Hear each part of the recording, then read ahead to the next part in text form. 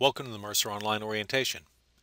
This archive presentation presents the critical information that you will need to get started in taking your online course.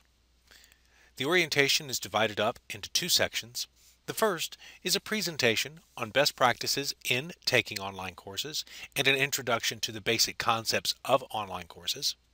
The second section is an actual walkthrough of what you will see inside of your online course. So let's begin. The first portion is a section that we like to call Fact or Fiction. During this section, we'll present a series of questions and we'll have you decide whether you think they're fact or fiction, and then once you've made your decision, the video will continue and you can see whether you were right or perhaps maybe you were mistaken. So here we go. The first question. Online courses are a walk in the park. They're much easier than face-to-face courses. Do you think this is true? Think it's a fact? Or do you think it's fiction? It is fiction. Online courses are not a walk in the park and they are not easier than your traditional face-to-face courses. Why is that? Well, in your traditional face-to-face course, you're expected to walk into a classroom and listen to an instructor for a set period of time.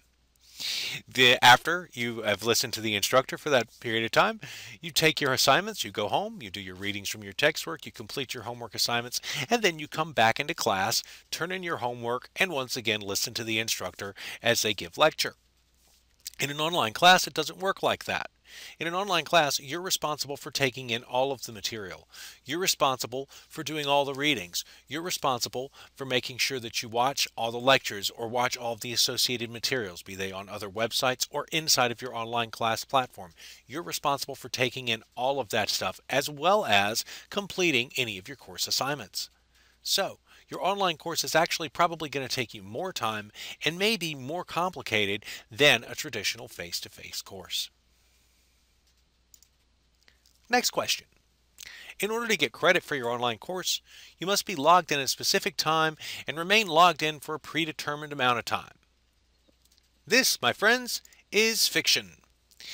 You do not have to be logged in at a specific time for your online course. You do not have to stay logged in for any preset amount of time. You can log in at any point, day or night, into your online course and complete your course assignments. However, you will need to make sure that you're mindful of the deadlines and do complete your assignments by the date they're due. Online courses are not work at your own pace. There are set assignment due dates. Typically, the way it works is an instructor will post up a list of assignments that need to be completed at the beginning of the week and will give you deadlines by which you need to complete the assignments. So usually on Sunday evening you'll be able to log into your class and see everything that you need to do for the following week. And the instructor will have due dates associated with the items. They may say, read chapter 2 out of your textbook and post to a discussion forum by Wednesday. And then respond to 2 posts in the discussion forum by Friday, and then maybe take a quiz by Saturday. And as long as you're mindful of these deadlines and stay up to date with the work, everything goes well.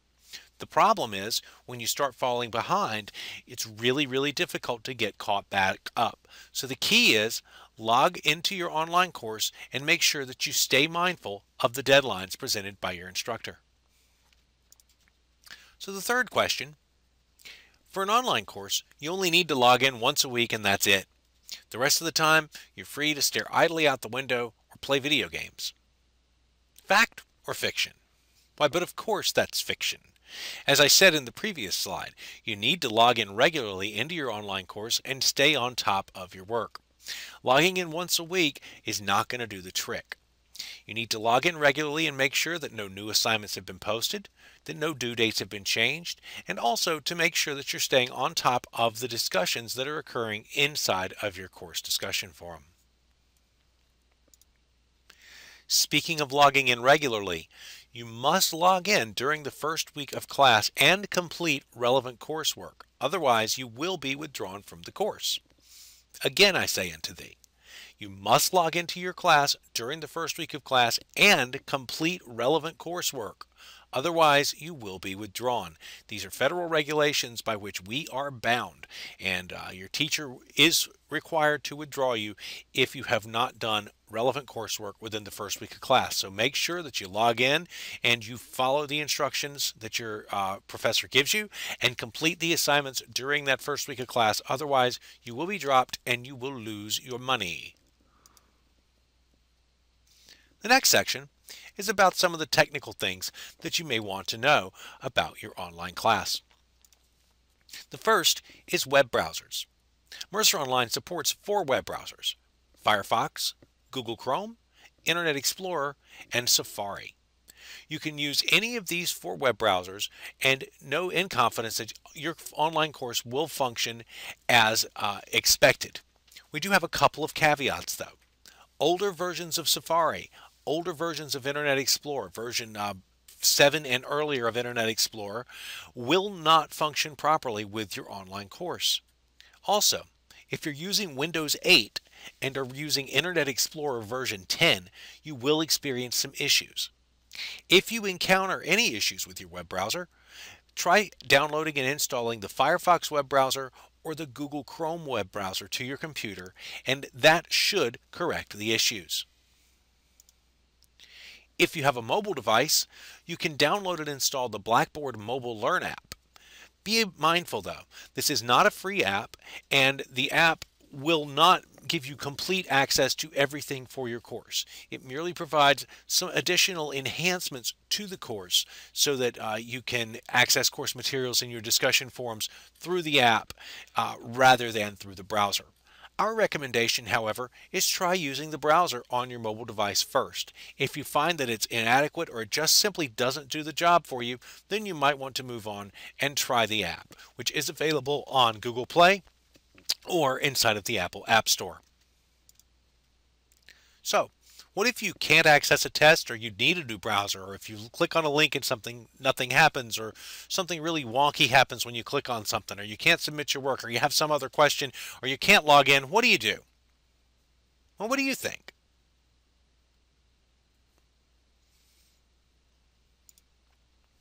Here you go. You can always contact the MercerOnline team.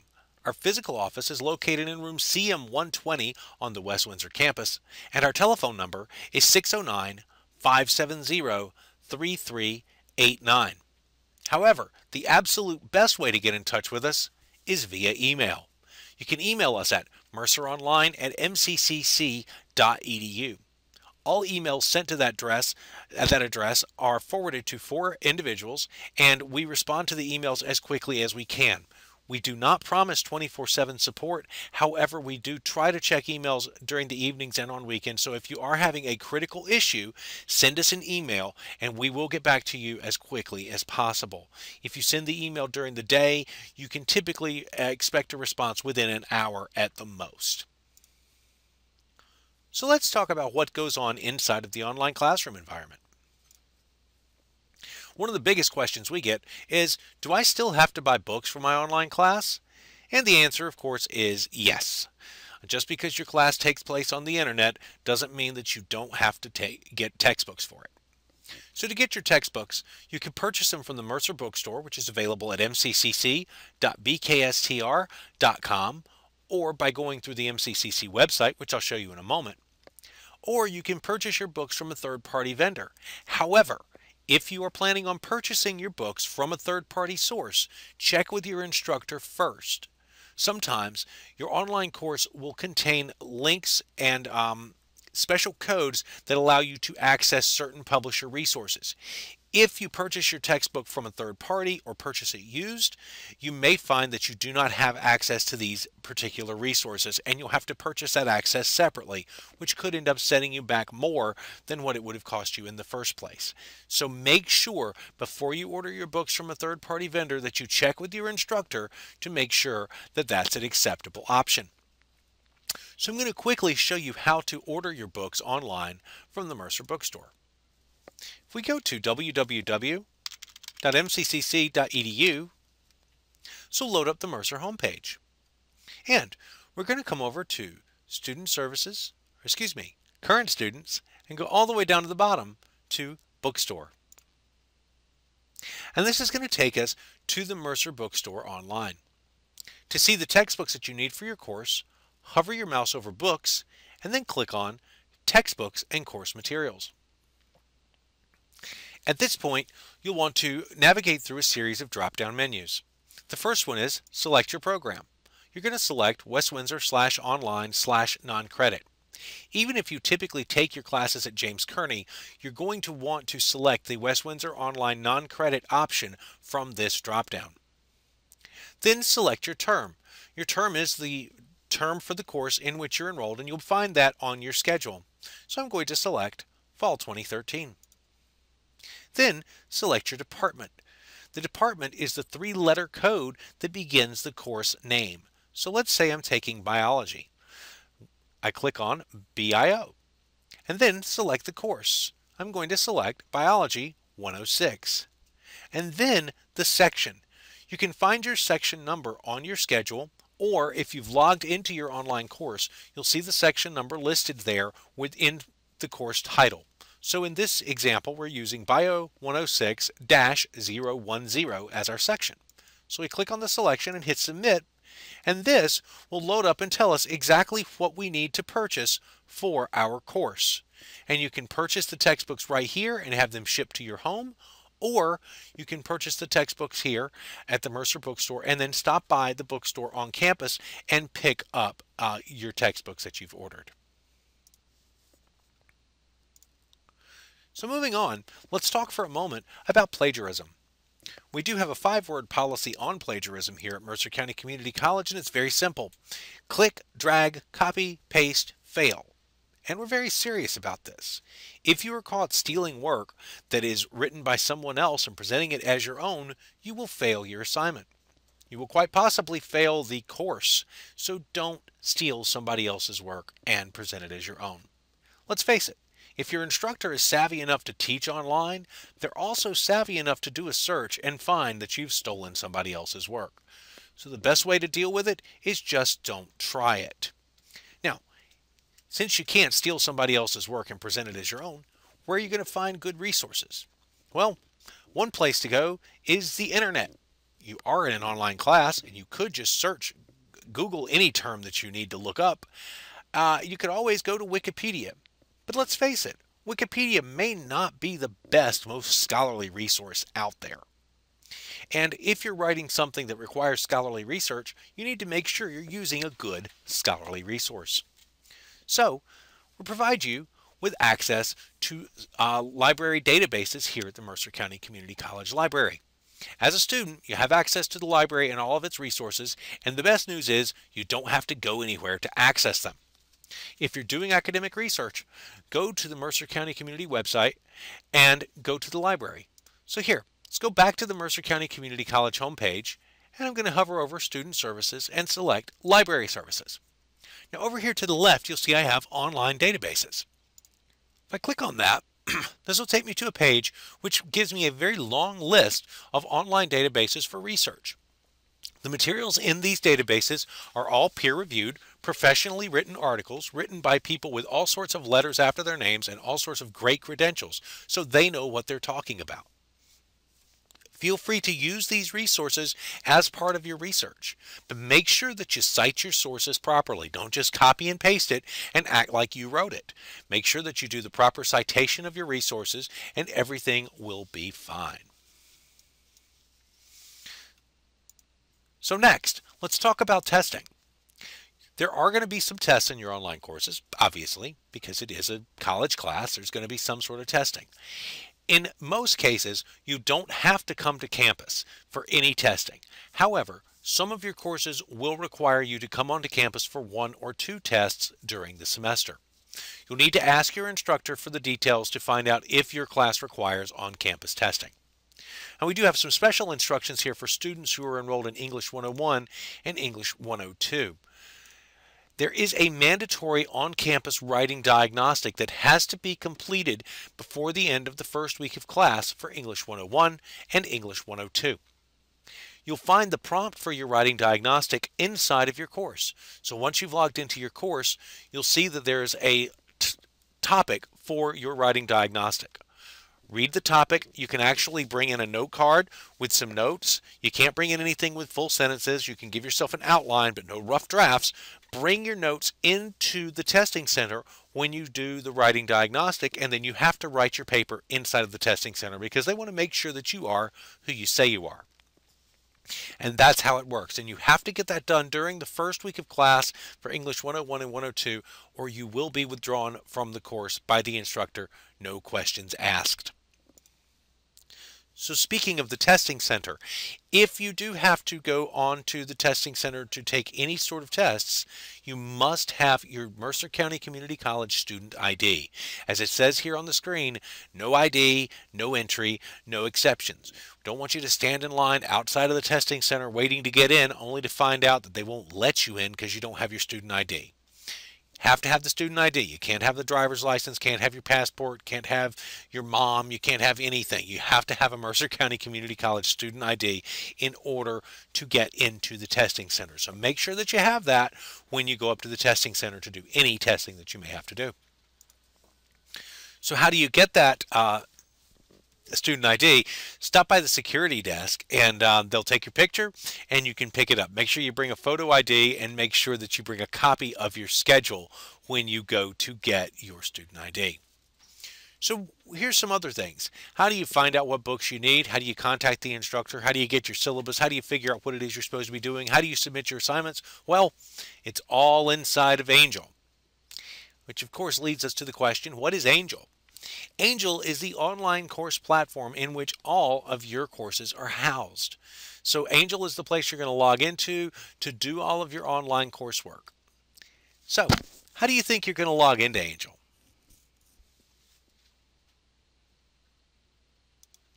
So here are your instructions. First step, go to mccc.angellearning.com. Second step, enter your username in first name dot last name format. And then enter your password, which is your date of birth in MMDDYY format, which means month, month, date, date, year, year format. So in the example that we have here, we're going to be logging in with a student named Johnny Student. So his name would be Johnny.student, and then his password is his birth date, which is January 1st, 1990, which would translate in MMDDYY format to 010190. So let's go log into the online course environment and see what it's all about. To get there, if you go from the Mercer homepage, mccc.edu, if you come down to the very bottom of the screen, you'll see a series of things called quick links. Right in the middle, there's a link for MercerOnline. If you click on that, it'll take you to the MercerOnline homepage on the MCCC website. Then you want to click on Login Now, where it says click here to log into your online course. Click on that, and this will take you to the login page for your online course. I want to point out a few components of this page. On the right-hand side of the screen, there are public announcements. These announcements come directly from the MercerOnline team to you. These are things that we feel may be important to you. Things like if the system is going to be down, or if registration has opened for a new semester, something like that. We will pass along that information to you. These announcements come directly from the MercerOnline team to you, and they're just meant to provide you with further information which may be critical to you. And if we scroll down the page, you'll see we have a welcome video here. Just in the event that you forget how to log in, we have a video which explains that. And then all of our contact information as well. Again, our location is room CM120 on the West Windsor campus. Our phone number is 609-570-3389. Our email address is merceronline@mccc.edu. And you can also like us on Facebook, or you can follow us on Twitter. Also, if you have a iPad or an Android or an iPhone and you would like to get the Blackboard Mobile Learn app, there's a link right here which will take you to the MercerOnline to Go webpage, and the QR codes and links to the downloads are there. Also, if you need to get Microsoft Office, you can purchase it from Microsoft for a steeply discounted rate. There's a link right over here on the right which will take you to a Microsoft website which will allow you to purchase Microsoft Office at a significantly discounted rate. So I'm going to scroll back up the page and want to point out a couple of other things. You'll notice here where it says MercerOnline 911, that's what we call a nugget. Each of these little components are called nuggets, and they contain specific information. MercerOnline 911 is the nugget which contains links to some of the most commonly asked questions that we get here. And there are a lot of resources over here that you can always check out. And here at the top of the screen, you'll notice that we have the log on nugget. Here you're going to enter your username, which is your first name dot last name. In this instance, we're using a fellow named Johnny Student, so his username is Johnny.student. And your password is your date of birth in MMDDYY format. That's month, date, year. Johnny was born on January 1st, 1990, so his password would be 010190. And then once you've got your credentials entered in, you're just going to click the log on button, and this will take us into the online course environment. On the left-hand side of the screen, you'll notice there's a nugget that says Courses, and inside of the Courses nugget will be a list of all of the courses to which you have access. For this demonstration, we have a course called MercerOnline Student Orientation. So I'm going to click on that, and this is going to take us into the course environment. The first thing you should notice when you log into your online course is that toward the top of the screen there are course announcements. These announcements are from your instructor to you. They will contain critical information that the instructor wants you to know, step-by-step instructions on what you need to do, etc. So here you see we have our instructor has given us a list of 5 different things that they want us to do to get started in the course. The first thing is to click on the course syllabus link. And right here you'll see in the middle of the screen there's a link that says Course Syllabus. This is where the syllabus is located in your course. It will not go anywhere. If you print it out and your child colors all over it, or eats it, or your dog eats it, or it gets thrown away, or whatever, don't worry. You can always access a copy of your syllabus right here from your course homepage. So if I click on Course Syllabus, it's going to load up that document, and it's going to tell me everything that I'll need for the course. It tells me all the course materials I need, tells me my course prereqs, tells me what I can expect from the instructor, as well as what the instructor expects from me. Quite often, your syllabus will also contain a brief course schedule, which will sort of give you an idea as to how your course is going to be laid out through the semester, so you can know what to expect and what's coming up. So to get back to that course homepage, if I click on Course right here at the top of the screen, that'll return me back to the course homepage. The next thing the instructor wants us to do is to check the course mail. The instructor says that there's a message in there. Let's respond to it. So if I click on View Inbox, this will take me into the course mail environment. A couple of things to know. First, the course mail is not associated with any particular email address.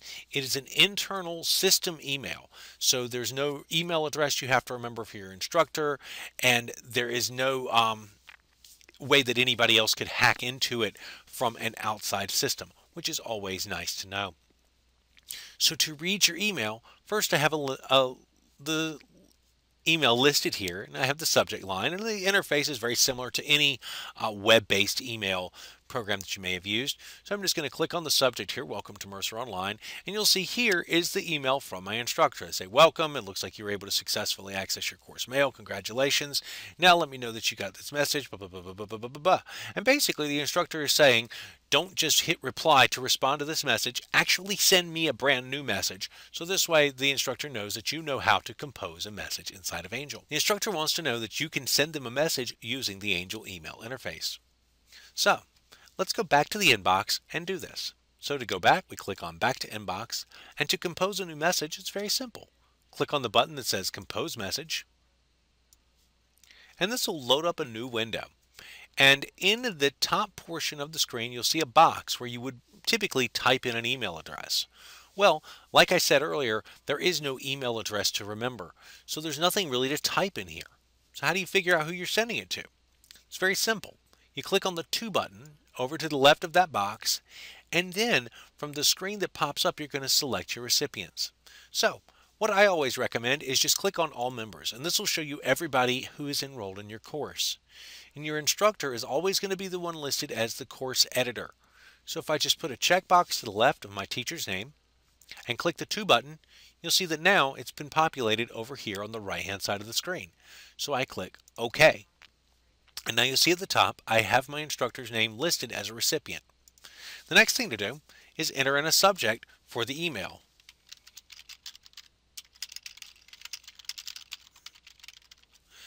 You enter in a subject, and you have to have a subject line inside of email and Angel. You should really always have a subject line in email anyway, and also your subject line should never be the entire body of your email.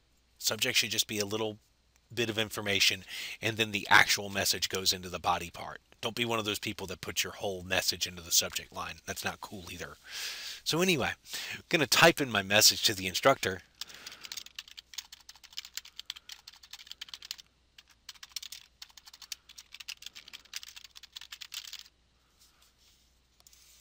So once you've typed your message into the body, you're ready to send it. To send, simply click on the button that says Send, and away it goes.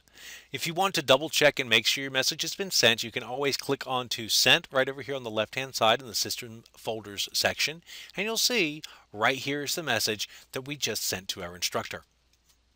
So we're going to go back to the course homepage by clicking on Course here at the top of the screen. And the next thing the instructor wants us to do is to go into the Lessons tab and review the materials in the Start Here folder. Then they want us to go and provide an introduction of ourselves in the discussion forum. And then lastly, they want us to complete the activities inside of the Module 1 folder. So we're going to go ahead and do all of those things. So first, we're going to click on Lessons. The Lessons section contains the heart and soul, or the meat and potatoes of your course. This is where all of the real course content is going to be housed.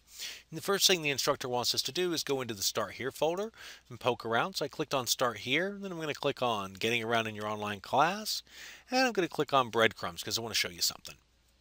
So you'll notice here at the top of the screen where I'm pointing, as I moved along, a new level appeared right up here in this line of links. These are called breadcrumbs, and they're great for navigation because you can move back one level or two levels without having to hit the back button on your browser. Because the way Angel is built, it's built on a series of frames, and I'm not going to bore you with a bunch of technical details, but I'll tell you this much. Sometimes inside of Angel, if you hit the back button, it won't work. And if you're anything like me, you will hit the back button 40 freaking times if it doesn't work the first time. Then, lo and behold, you're going to be somewhere where you didn't want to be. So, secret is, don't use the back button. Just use the breadcrumbs here at the top. So if I want to go back to the Start Here folder, I would just click on Start Here.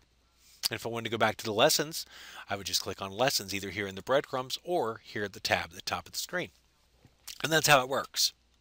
So the next thing the instructor wants us to do is introduce ourselves in the discussion forum. So a discussion forum is basically the way that you're going to do the interaction with your instructor and with your classmates in your online course. The instructor will post a prompt or directions for the discussion forum, and then they'll ask you to respond to that prompt and to respond to your peers as well in the forum. So you'll notice up here at the top I have the directions: welcome to the class, take time to introduce yourself, blah, blah, blah, blah, blah. Some information about that. And so that's what the instructor wants you to do. They want you to post your own introduction as well as respond to at least one posting by one of your classmates. So to read a post inside of the discussion forum, you simply click on the post title. Here I have one that says, "Who is Professor Batcave J Teacher?" If I click on that, you'll see I have a picture of my instructor, and then I have an introduction from the instructors. I'm Batcave J Teacher, I'm your instructor, I've been teaching online for 5 years. I have a lot of animals, 13 dogs, 9 cats, 8 goldfish, 3 horses, 2 iguanas, and a dolphin. I enjoy skydiving, race car driving, an alligator, wrestling, and I volunteer at a soup kitchen. Busy character is your instructor. So if you want to respond to your instructor's post, just come down to the bottom of the screen and click on the reply link. Then inside of the reply box, you're going to type in your response to your instructor. So I've typed in my response here to the instructor. It says, "Hi, it's awesome. I love animals too. I have a hermit crab named Shelly," and sign my name. So I'm ready to submit my message to the discussion forum. So I just click on the submit button, and away it goes. And now you'll see here's that original post from the instructor, followed by my response to the instructor's post. So the next thing we want to do is show you how to create your own brand new post into the discussion forum. And to do that, it's very simple. Just click on the new post button, and this is going to bring up the prompts where you will complete the post. So first, you enter the post title, and I'm going to just say, "Hi from Johnny Student." And then in here, this is where you're going to enter the body of your post. Okay, so once you've typed in your message, you're ready to submit it. But before I do that, I want to talk to you about a couple of other things. First, inside of your discussion forum, don't type in all caps. Typing in all caps is the moral equivalent of screaming. And let's don't scream at our classmates, okay? Let's have good discussions and try to avoid being mean and yelling at each other. Also, doing emoticons or doing those little text ease abbreviation things that we all do is not cool inside of an online course. You need to spell things out. The word you is spelled E-W-E if you're referring to a sheep. If you're using the second person pronoun, it's Y-O-U. But the letter U means neither of those things. So don't use the letter U if you mean the word you inside of your online course. This stuff is critical. Remember, you're in an academic environment, so you need to behave like it. Don't use your text speak. Don't use your emoticons. Don't type in all caps. And if you're typing something that's going to take a long time inside of your discussion forum, type it inside of your word processor first. Then copy and paste your work into the discussion forum and submit it. Because what will happen sometimes, if it's summertime or if it's wintertime or whatever time of the year, maybe the power will blink at your house for one reason or another. Say a thunderstorm or a snowstorm, or God forbid a hurricane comes through, you lose power and you're right there working inside of your online class. Well, if you're typing inside of your browser and you lose power, then you also lose your work. And you don't want that to happen.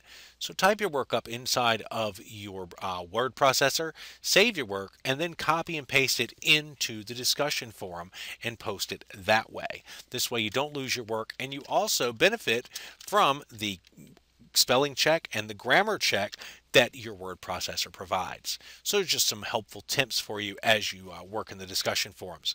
And once you've typed your post, once you've got everything in there, you've done your spell check, everything is groovy, you're ready to go, just click on the submit button and away it goes. So now you'll see we have a threaded discussion here. I have the post that we just created.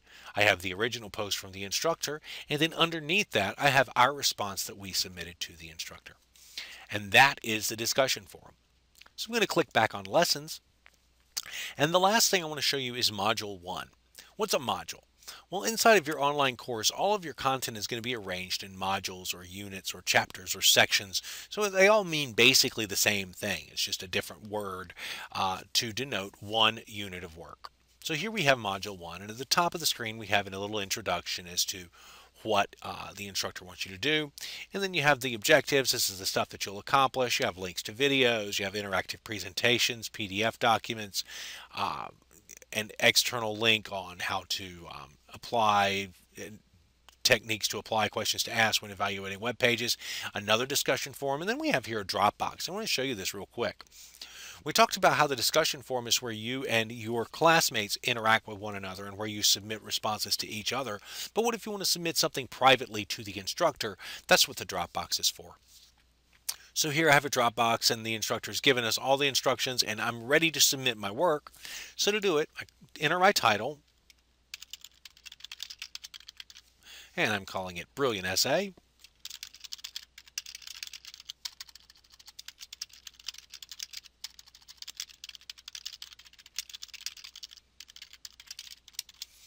Okay, and I've typed in my message to the instructor. Now remember, this is not where you're going to type your paper in. This is just for any notes that you have to your instructor. What you're going to do, you're actually going to attach your work to this assignment Dropbox. So to do that, you click on the attachments button, and this is going to load up this little file browser thingy. So I click on the browse button, and now I'm going to go and find my work. And so here I've got my work that I'm submitting. I click on open, and I hit upload. And now you'll see here is the file that I've uploaded. So then I hit the finished button, but I'm not quite finished yet. It just means I'm finished uploading the file. I'm not finished with my work yet. So you'll see here's my attachment. My file has been attached, and I hit the submit button, and away it goes. And I click OK, and you'll see if I scroll down the page here, there is my work. There's my Brilliant Essay, and it also shows me the date and time that I submitted. Everything you do inside of your online course carries a date time stamp. So your instructor has sort of Santa Claus powers. You know, they see you when you're sleeping, they know when you're awake. So your instructor knows when you're doing your work and when you're not doing your work, when you're logging in and when you're not logging in. So don't try and snow your instructor and say something like, dude, I submitted that last Thursday, man. Because they can always log in and look and see exactly what you hit, when you hit it, etc. in your online course. So I've submitted that. I want to go back into Module 1. And the last thing I want to do is take a quiz. I'm going to show you how the quiz tool works. I click on Module 1 Quiz, and once I've clicked on this, it's going to give me the brief introduction to it. It tells me my instructions. I have 100 points, value, 1 attempt, have 15 minutes to get it done. Now, if you have a quiz or a test that has a time limit on it, make sure that you're going to have that time available to yourself. Don't start a quiz that's going to take 45 minutes when you know you've only got 10 minutes available. Make sure that you're going to have that time. Make sure it's going to be quiet. You're going to be in a good setting where you can take the test. Once you know everything's cool, you're going to have your time. You click the Begin Now button. And it's going to remind you again, the assessment's time limited. Hit the Continue button. And over on the right-hand side, you'll see there's a little counter that's going to be up there. If you need to, put a Post-it note over the top of that so you're not staring at it the whole time you're trying to take your quiz. That's fine. But just be mindful, that's going to be up there the whole time you're taking your test. And so then you just go through and you answer your questions. And you see we have like multiple select, like our select all that apply, more than one correct answer, true false questions, multiple choice questions, ordering. So like here I've got an ordering question, so I'm going to do this 1, 2, 3,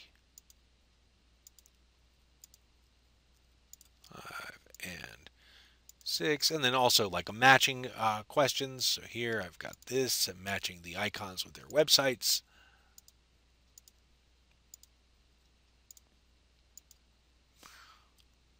All right, I'm ready to go. I've answered all of my questions. Oops. There we go. If I answered all my questions, I'm ready to go. I hit the Submit button. It says, are you sure you want to do this? I click OK. And you'll notice, if you didn't notice before, I did skip question number 1. That was so I could show you this. If you do skip a question on a test, Angel will come up and say, hey, wait a minute, before you move on, are you sure you want to submit this? You didn't answer this question. So make sure you read your instructions. It says here, click OK to submit the assessment or cancel to answer these questions. So I want to go back and answer that question. I click cancel. And I'm going to select my answer, which is following a secure web transfer protocol. That's HTTPS. I scroll back down the page. I hit the submit button. And again, it says, are you sure you want to do this? I click OK.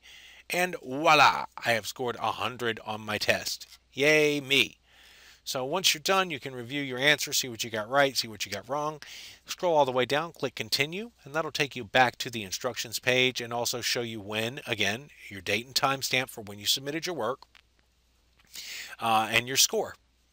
So the last thing I want to show you is how to log out of the online course environment. If you have a brother or sister, or you have wife or girlfriend or roommate or a little cousin or anybody who might be accessing your computer, you want to make sure you log out of your course whenever you're done. So to log out, if you look over here on the left hand side of the screen, I have a series of 5 buttons. First button, if I click on that, that takes me back to the home page, the page that we saw right after we logged in. Second button is a help button, which will bring up a separate help menu with all sorts of answers and stuff in it. And the third button right down here, this is the one I wanted to bring your attention to. This is the log off button. This is how you log off of your online course. To log off, you click on this button. It's going to say, are you sure you want to do that? You click OK, and then you will be logged out of the online course environment. That's very important. Every time you've finished your work inside of your online course, make sure you log out, then close your browser or your browser tab. And so that's it. That is this orientation presentation. If you do encounter any issues, you have any problems, contact us at 609-570-3389. Or better yet, send us an email at merceronline@mccc.edu. We're here to help, and we hope you have a great semester. Good luck.